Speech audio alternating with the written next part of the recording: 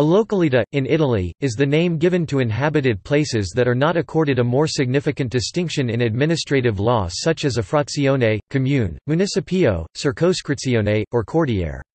The word is cognate to English locality.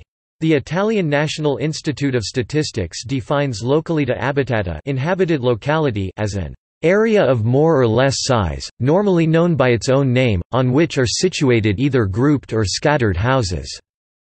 Three types of inhabited locality are distinguished.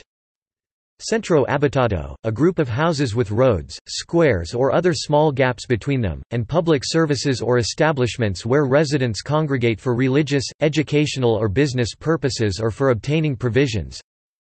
Nucleo abitato, a group of houses with at least 5 households, but without the type of place where residents gather, as in a centro abitato.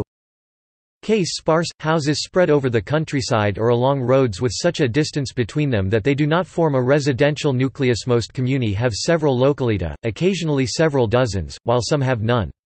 The subdivision is optional. In practice, most località are small habitations, hamlets, and occasionally a mere clump of houses.